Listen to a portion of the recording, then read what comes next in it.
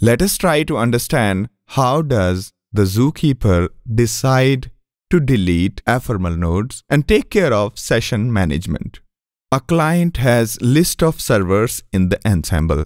The client enumerates over the list and tries to connect each until it is successful.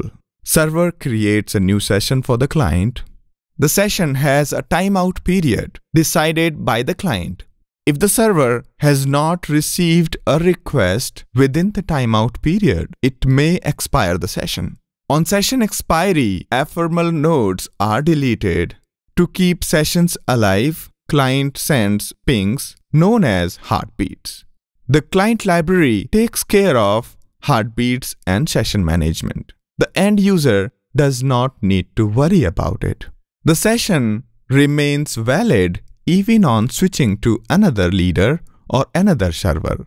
Though the failover is handled automatically by the client library, application cannot remain agnostic of server reconnections because the operation might fail during switching to another server.